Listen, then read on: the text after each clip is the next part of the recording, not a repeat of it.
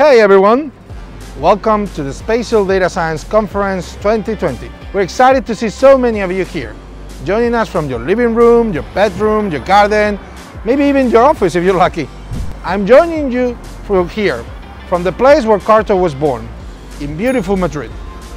What a time to be part of this community.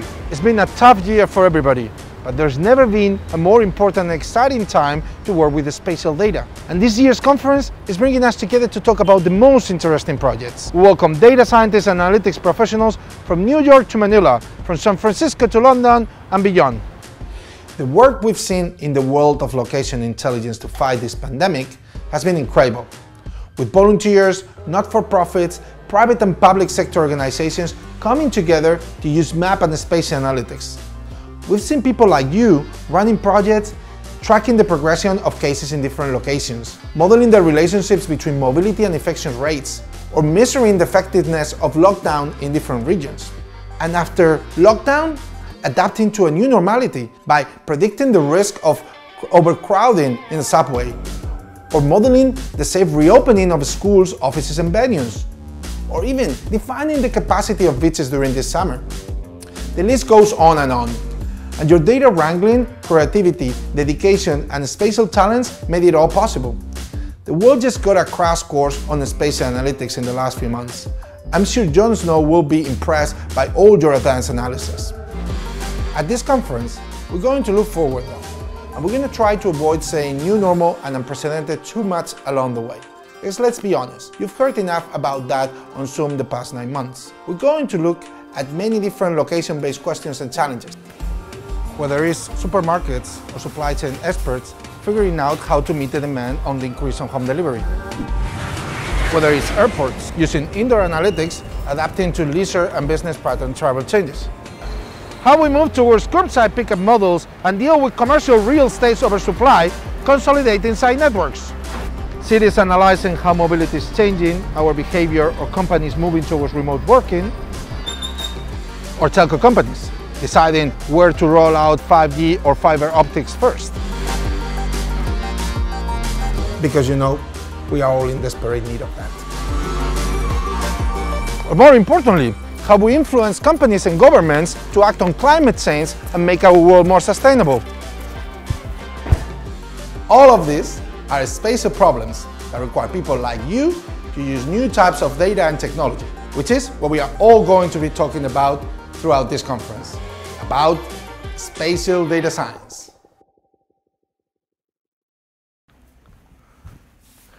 All right, welcome everybody. Thank you very much for joining us. I'm truly excited for this week. This is the biggest conference we've hosted so far, with more than 5,000 people registered from all over the world. There are some great presentations from our speakers and some surprises. Of course, this year's conference is not typical. And for one, I'm doing this keynote in some conference sleepers. Yep, a year of changes as we've already discussed, but also a year of acceleration. A couple of years ago, I was talking about a neighborhood in New York City called Williamsburg. That neighborhood had gone through some major changes over the past years. From 2010 to 2019, as you can see on these Google Street View images, has transformed radically from an industrial area all the way to one of the most hip parts of the city. I was making the point that if you were to look at this neighborhood using census data, it will be challenging. Why? Because census data only gets collected every 10 years in most countries, so therefore it gets dated. Of course, there are yearly updates and other techniques to keep it up to date. But right now, base census data worldwide is almost 10 years old. So with the global events in 2020, Williamsburg, like many places in the world, has changed drastically again. But this time, much faster. For example, in New York, a third of the population is considering leaving the city. Whatever analysis you had on that neighborhood and its population, well, it's probably no longer valid. What does this really show? That geography is now changing faster than ever before. Global warming and of course COVID-19 are pushing change at an unprecedented speed, modifying our environment, markets, society, well, pretty much everything. And the consequence of all that is that we have now a new set of requirements for spatial analysis. The study of geography is becoming much more real-time and becomes out of date much faster too. Change can happen abruptly and you need to be ready. I see 5 new requirements when doing our work. Let's go through them. Number 1, immediacy. We're now required to work in almost real time, from a business question to a need for action in a very short period of time. Number 2, freshness. Primary data that we work with on our analysis need to be fresh.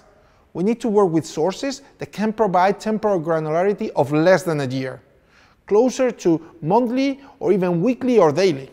Number 3, multi-source. With these new data requirements, we have seen, particularly during COVID-19, you often will need to find multiple sources of data for completeness or validation.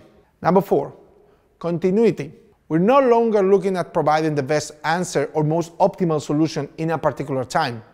We need to monitor over time how is that solution performing and optimizing it over time. Finally, number 5, automated. Your analysis has to run on its own, instrumented and seamlessly connected to dashboards or decision tools. This is our new reality. But throughout the conference, we'd love to hear what other requirements and changes you have identified during these tough times. But something is clear. To enable this type of requirements, we need to perform analysis in a different way. Luckily, there has been a revolution in recent years towards what we call cloud-native spatial analysis. A lot has been enabled by next-generation data warehouses, such as BigQuery, Snowflake, Redshift, Azure Synapse Analytics.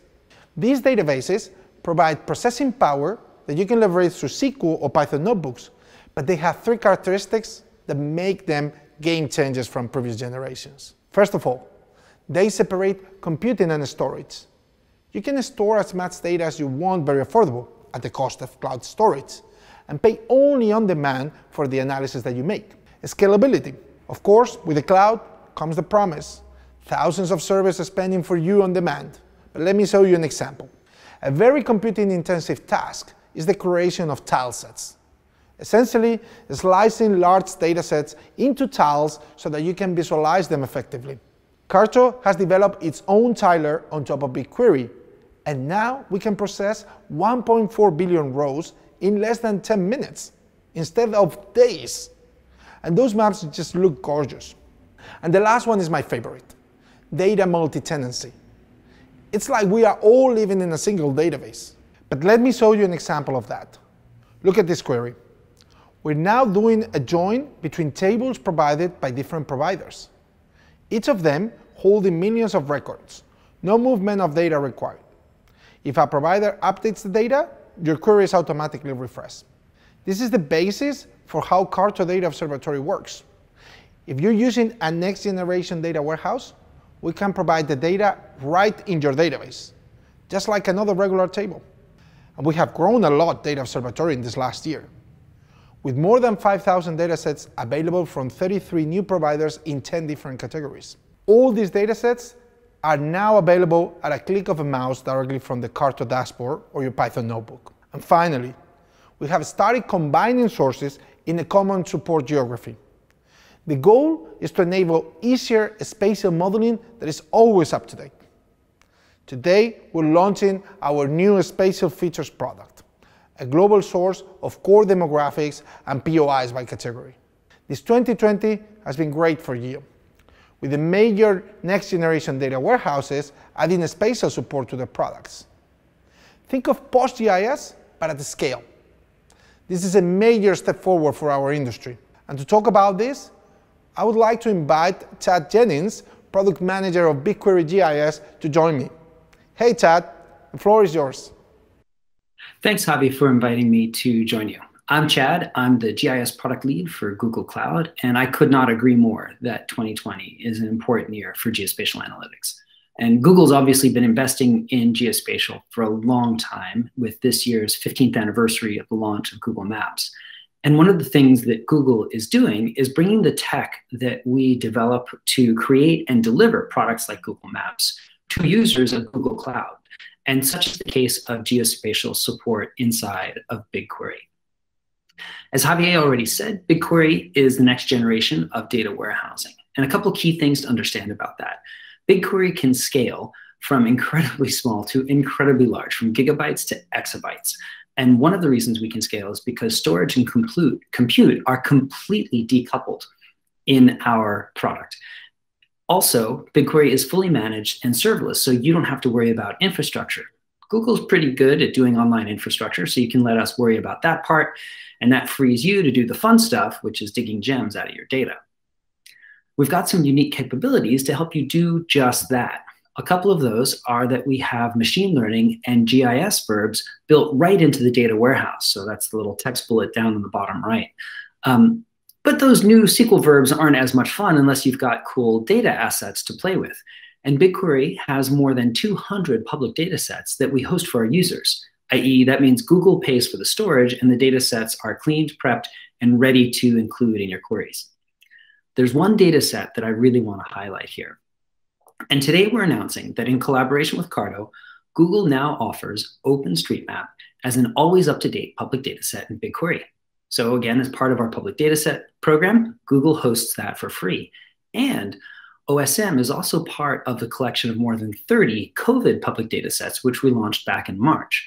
The purpose of that was to help accelerate researchers and analysts and scientists with their work to combat the virus. So we've also made query free on those 30 COVID public data sets as well. And that'll stay true until September 2021. So yep, free storage, free query, enjoy. But free access to OSM isn't the only innovation to discuss here. What you're looking at here is a tiled global rendering of 400 million building polygons in OSM.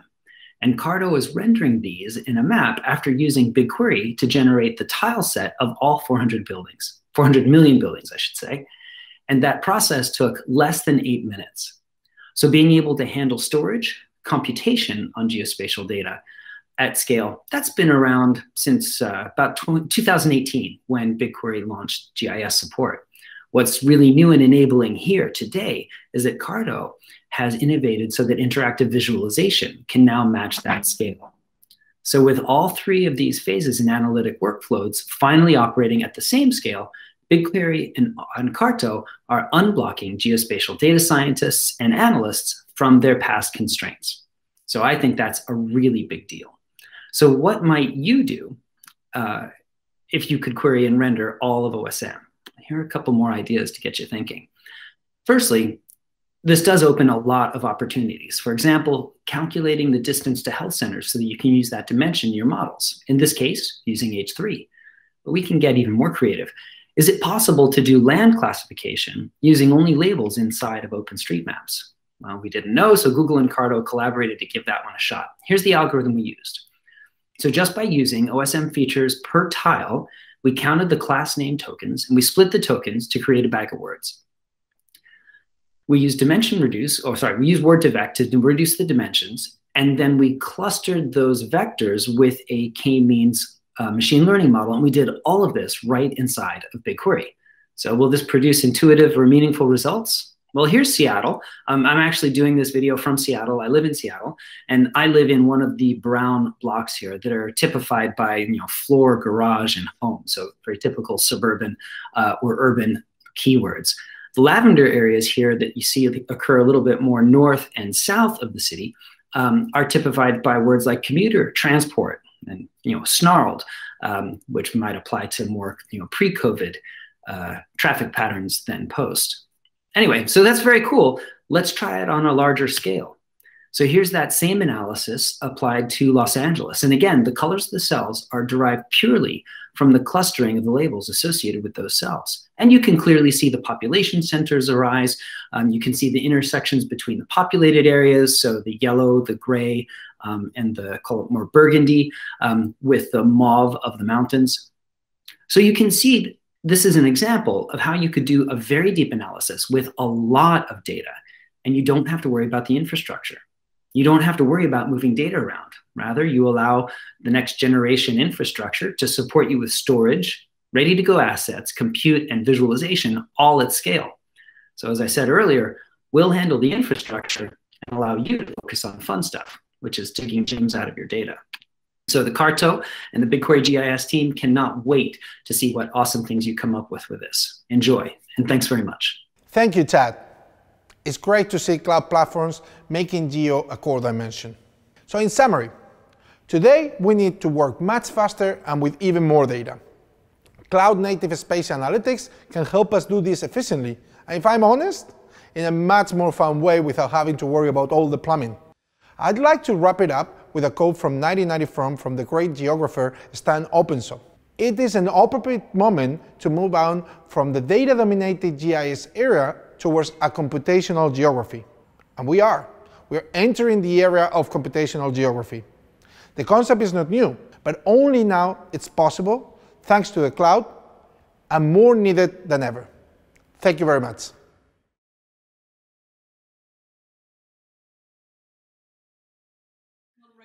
Javier. So Javier, the question was about use cases in this new normal that we're living in. What are the new emerging use cases that we see?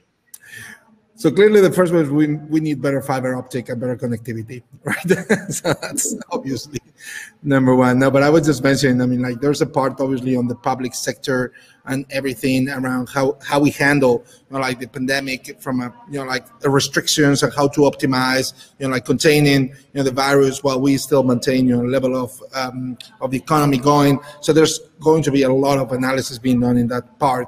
Then when we go to other sectors, there's obviously things like logistic optimizations where we've seen a huge increase in terms of, you know, like demand now.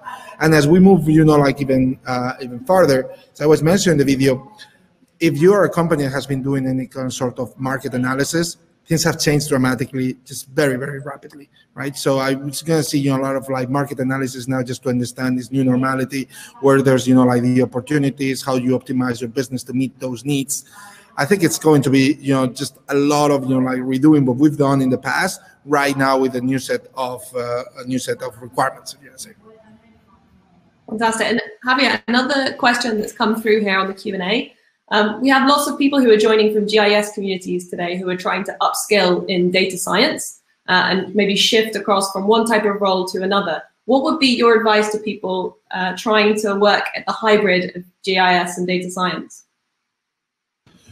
Well, I think, you know, like GIS is an incredible background, right? That's, I mean, like this is at the end, you know, where a lot of the foundational came, right? So it is a lot about, you know, like upscaling your capabilities, I would say probably on a few things around data science in terms of, you know, like the usage of Python notebooks and more kind of like, you know, like data science type of tools. So that probably would be my recommendation. Start thinking about like how you can solve GIS problems, but using also other technologies, other algorithms outside the traditional GIS, kind of like suite of, you know, tools that you've been using. So that's number one. The second is like there is an incredible amount of content nowadays on, you know, on the internet, on different kind of like forums, different, you know, that showcase about how to work around machine learning.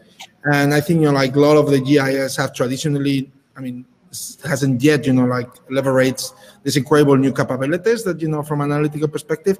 That's the other angle that I would call like dig into. Start looking at how to apply machine learning to a lot of the GIS that you've been doing in the past. And that in a way will also force you to use different tools and thinking, you know, like doing your work in a different way. Fantastic. And in terms of data streams, you touched on data streams within your presentation, Javier. Chad also mentioned them. What have been, in terms of mobility data, there's an increasing number of mobility use cases this year. What types of new data do you see companies starting to use that they weren't using 1 year ago as a result of the situation that we're in? Well, we've seen, you know, like a number of companies already, you know, requesting, you know, like us at CARTO, you know, things around, like I was describing, you know, like what is the status, for example, of the economy, of the stores, of, you know, like, or retailers. Right, so we know that there's, you know, like an economic like crisis coming, and, you know, a lot of challenges that are going to come through it. So what are data sets that can help me to understand the situation in different parts? So that's I would say it's not so much about like what new data products or data streams you're going to actually need, but the ones that you had, how can I have them faster? How can I have them more refreshed? How can I have them more, you know, like regularly updated? Because this kind of situation came so quickly that suddenly, you know, like we just need to know what's the difference between 4 months ago. We need to know now. We don't need to have data from 1 year ago because the world was very different 1 year ago. So I think, you know, for a minimum, I mean, I would say it's like pretty much the same type of data that we were using before, just much more refreshed. It's one of the biggest parts, right? Then on top of that, obviously, like as the economy is moving towards, like online, and and there's a lot of now more we've seen, like essentially we've accelerated 10 years of online kind of like transformation, if you want to say, on the economy, and that is actually requiring many organizations to understand the relations of their performance, of their activities, working on the field and working online. So any data set that helps to understand, like the behavior and, match these two worlds is becoming like more and more crucial too.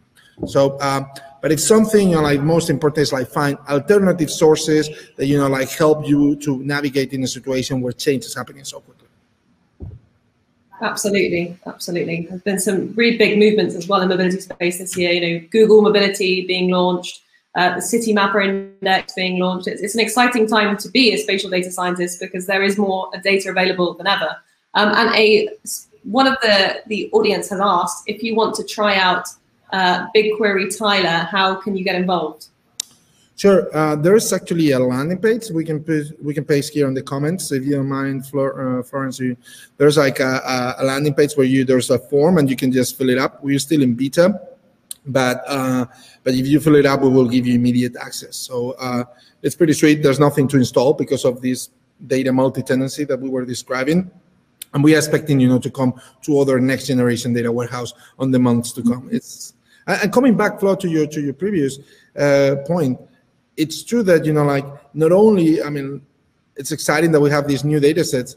We're kind of like in a way very lucky that now we have these new alternative data sources. We have this computing capacity. We have all these cloud native capabilities to really help us, navigate this situation.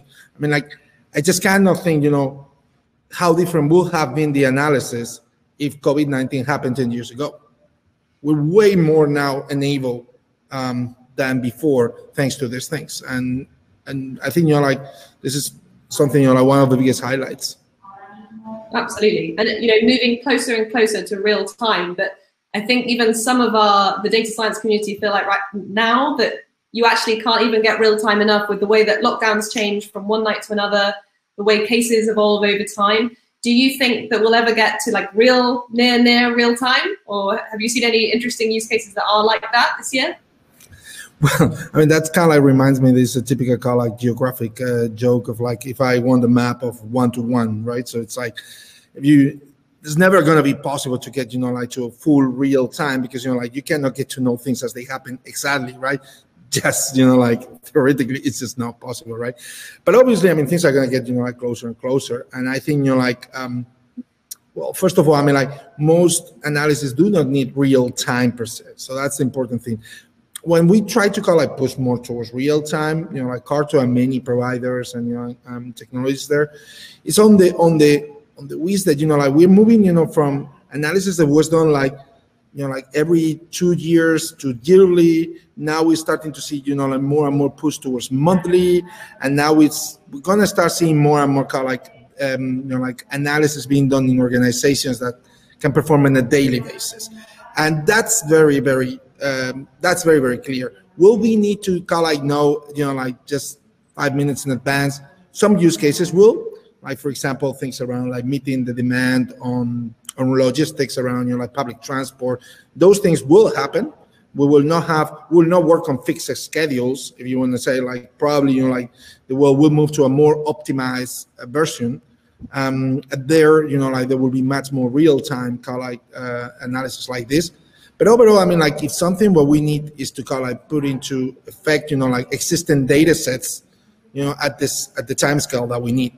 And in some cases, it's going to be challenging because of the sources of data. On the other, honestly, it's been purely the technology challenge behind it, to make it, like in a way, like perform in a daily basis. But yeah, I think we're going to get closer and closer for sure. Fantastic. Well, Javier, thank you very much for joining us. This will all be published online for everybody that's joining us. It will be available on our YouTube channel and shared afterwards over email. And actually, the point that Javier has just made is a perfect segue into our next session, where we're talking about real-time data, and we're now going to be hearing from the travel industry, which has obviously been massively impacted this year. And if you think about, look over the past 10 years, how many Americans go to Spain per year or to Italy per year, that would have been quite a steady number, but that has completely changed in the course of a few months. And very excited that we're going to be having Michele Ferretti joining us from Booking.com. So we will now go across to his presentation. Thanks, Javier, for joining us. See you later.